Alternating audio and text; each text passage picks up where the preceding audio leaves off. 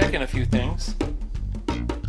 I've got the frame up on jack stands now, just slugging away. I realized how much things are moving. The distance jacking up the front end till it picks up the weight, and then letting the front end hang on the jack stands down here. The distance from here to here changes by 3/8 of an inch. So the nose dives 3/8 of an inch and it bends the cowl. So I have got to get this thing trammed up so that all of this stuff goes in square.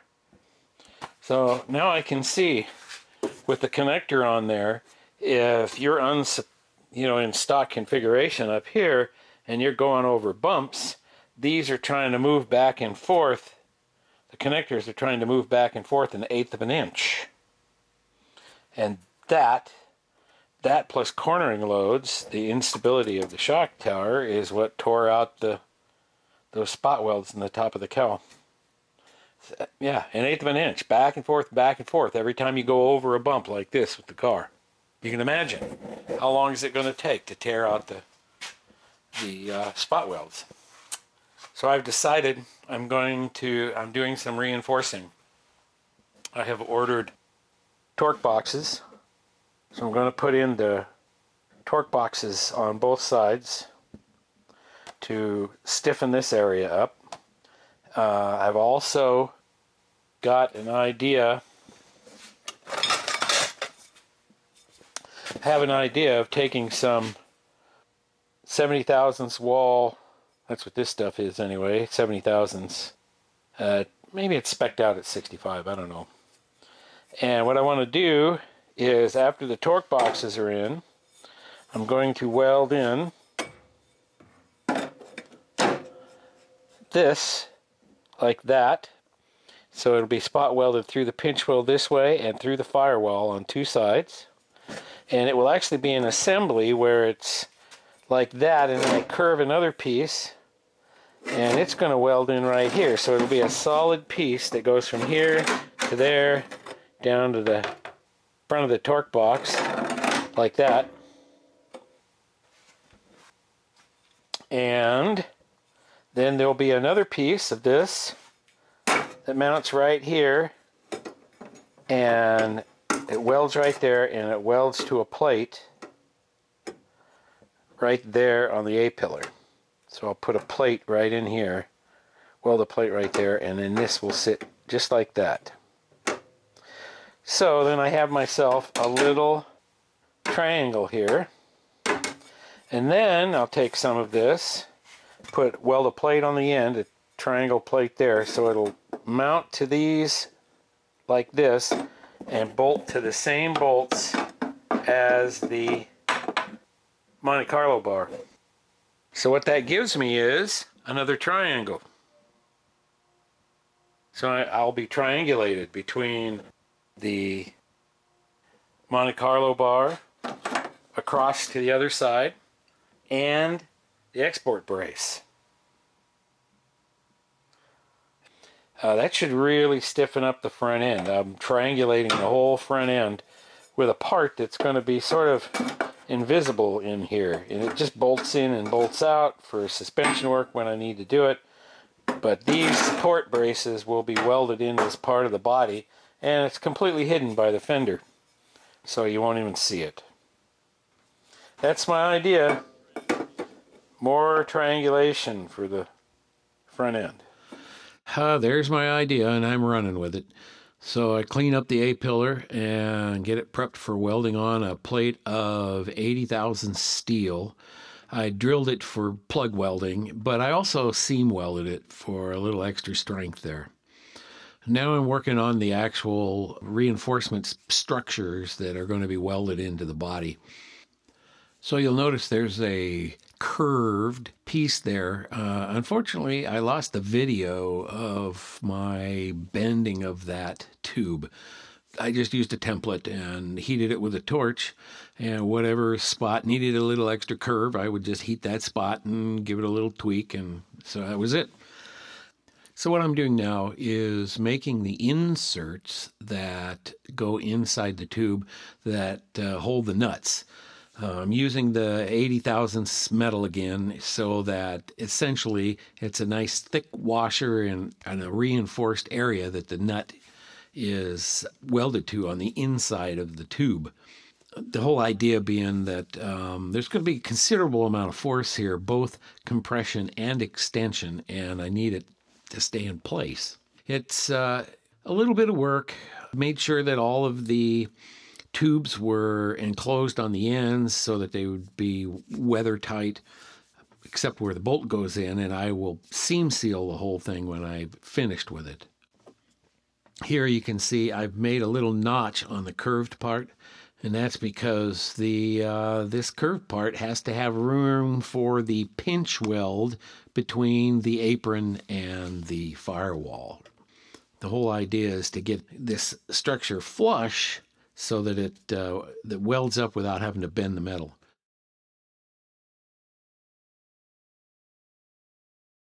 Now here I am fitting the lower portion of the reinforcement. I had to make it a little thinner. I wanted the tube to be square in the joint between the pinch weld and the firewall, but the torque box sits a little further more proud of that. So I had to cut a small portion of it away in order to get it to lay in there and fit perfectly and not distort the metal when I clamped it and welded it in.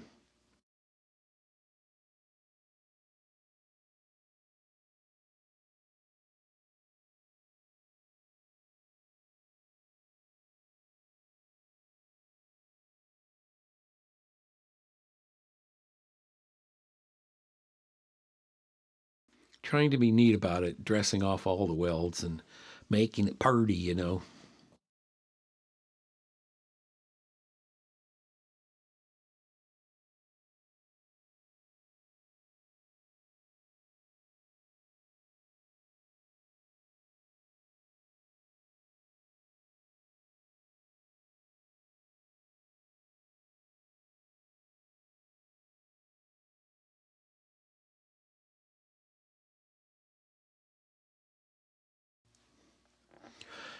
Well, it's finally time to weld up the assembly.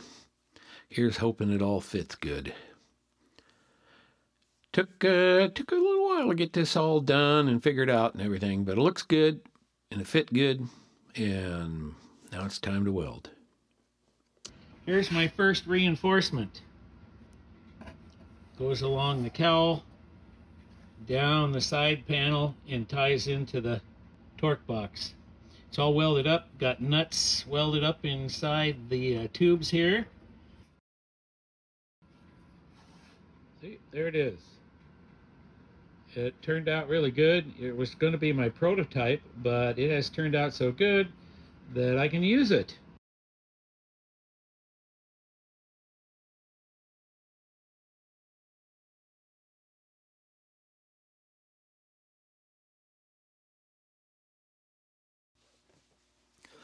Okay, I'm prepping for welding.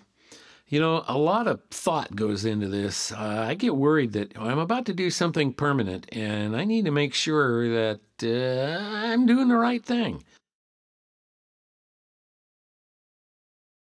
Okay, so now I'm just drilling the holes for the plug welds. I've made up my mind. I'm doing it. It's going in. Always a consideration. You'll notice also that I take the weight off that jack stand that's under the A-pillar. I had to put this corner under tension because when I welded in the torque box, the hydraulic jack that I had under the front of the car was losing pressure when I was welding in the torque box, and I ended up with an 1/8 inch droop on that left apron. So I put it under tension with the weight of the motor and everything in the car. See, I'm doing it. Just before I weld the stiffener to the torque box. Working on my engineering project to stiffen the chassis. Here's the assembly all welded in.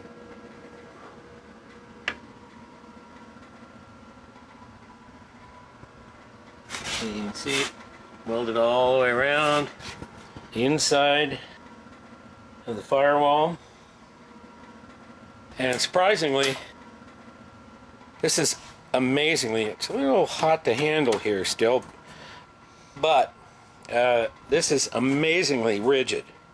I mean, everything. Once you get it welded up, it's just really rigid. That's the idea. Getting close to having this piece done. I gotta whack this off and put the nut in the end, and then this can be welded in.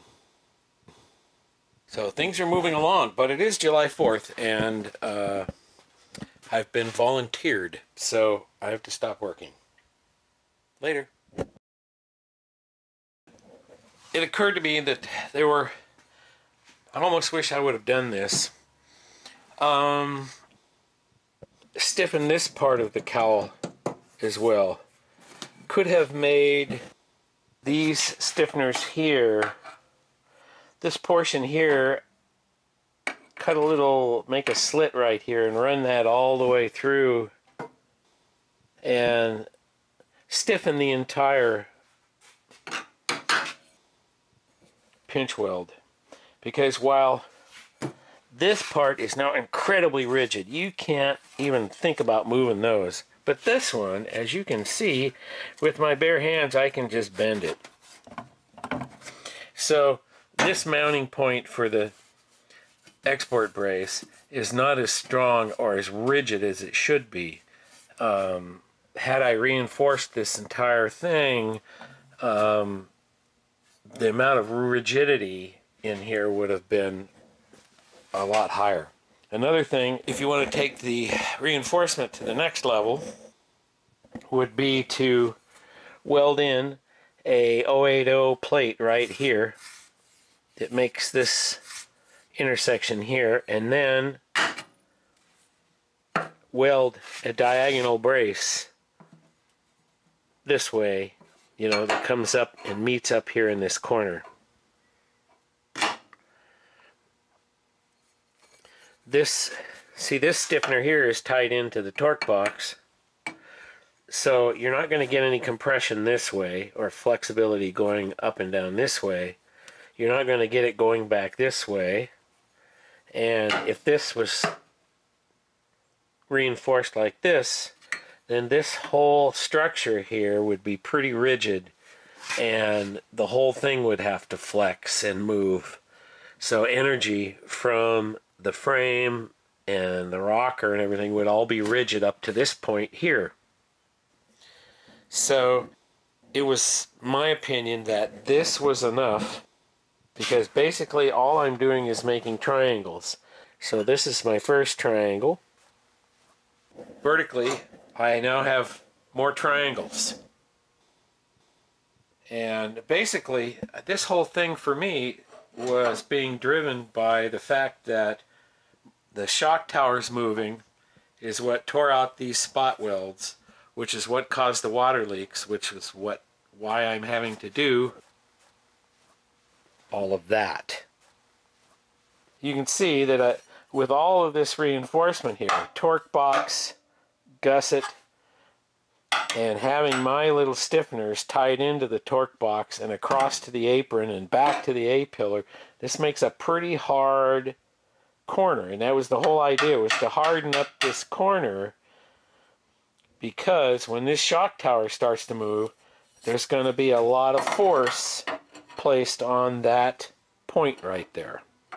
Well, see, once again, I have the strut the wrong way. It's already cut off at the angle it needs to be right there. Anyway, now you get the idea. I can't weld this in, and I'm not going to weld this strut in and do the final fitment of it until the car is sitting on all four wheels. So there's my idea. I'm just making triangles. This one here that supports the A-pillar and that hardens up that front point of the cowl. And these here. It should stabilize the shock tower both vertically and horizontally. Thanks for watching. I hope you like my idea. I know Betsy will.